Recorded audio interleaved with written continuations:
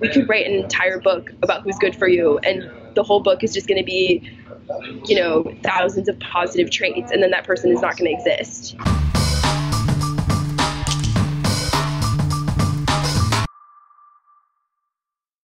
Hi, this is Peter Kowalke, and I'm here today with Sasha Silberberg from OK Sasha. She's a matchmaker based in San Francisco. So let's talk about how we know when we found the right one. You're a matchmaker. I'm going to start with the most important question. What do you look for in a good match?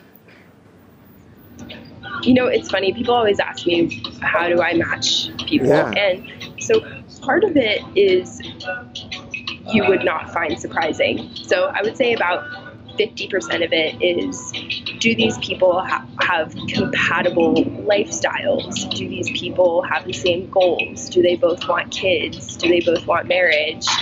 Do they have the same core values? Do they both want kids? You know, all of these really major things that it would be ridiculous if I didn't pay attention to those things. So I wouldn't set somebody up who wants kids with somebody who doesn't want kids, because that's just fundamentally not going to work. Yeah. So I would say 50% of it is that. And then the other 50% of it is just, am I excited?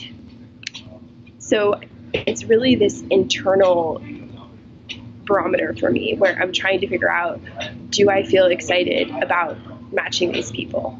And so if I feel excited about it, that's how I keep in touch with my intuition. Okay, so it's an intuition game then, basically. Absolutely, because the thing that makes matchmaking unique is that there is that human element. There's the intuition. Because if it's just core, do you guys have the same core values? You can match that on a spreadsheet. That's an algorithm, you know? Yeah. Exactly. Well, you know, you mentioned that some of those big logistics need to be taken into account. You know, you need to know what your big logistics are. I want kids. I do want to travel a lot. I want to be a digital nomad, or I want this kind of lifestyle. And those, you know, we often teach people how to love and build that connection. Love's the easy part. It's these big logistics that are a lot harder to square sometimes. Do you find that people sometimes have too many logistics that they check, too many check boxes? Is that ever a problem with anybody you talk with? So I think while I do think it's important to know what you're looking for and have a good understanding of what is most important, I also think it's important to understand that humans do not fit into check boxes. So you need to kind of have this balance of, this is what I'm looking for in a partner, and these are the most important things to me. But also have that leeway of understanding that this person is not necessarily going to fit every single thing. So I think I'm a great example. My partner is, I always dated guys who were 6 foot tall and above, and the partner I have now is 5'7". And I mean, like I told you before, this is my job. I talk to so many women about this. I always hear women telling me, I want a guy who's 5'9" plus. Yeah. I don't know what it is about 5'9", but that's just 5'9", 5'10". That's just like the magic number. And so I hear that, and right now I have a partner who's 5'7", which is, I don't know, 6 inches shorter than what the kind of person I normally go for. And do I care about that? No, that's the least thing that I care about him. I don't even notice it anymore. And so really what it is yes, having check boxes, but not having too many check boxes, because then you're going to find yourself in a position where you can't find anyone who meets any of your standards. Mm-hmm. Yeah.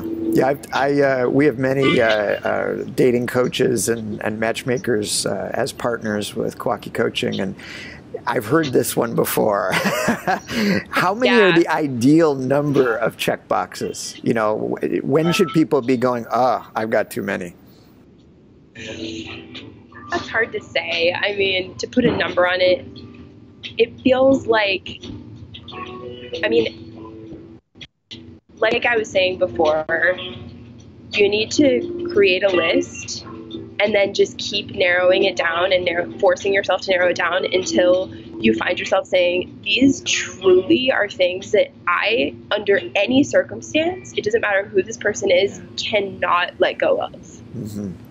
I cannot. Must have these. Like, there does not exist a person that I would get along with who doesn't have this quality. Yeah. Yeah. So I really think that's the way to think about it, because otherwise we could write an entire book about who's good for you, and the whole book is just going to be, thousands of positive traits, and then that person is not going to exist. Yeah. Yeah. So thank you very much for taking the time to talk with me, Sasha. I really appreciate Absolutely. it. And for those who live in the San Francisco Bay Area and would like some matchmaking help, you can go to oksasha.com. Thanks again for talking with us, Sasha. I really appreciate it. Oh my God, it was so fun. Okay, done. Boom.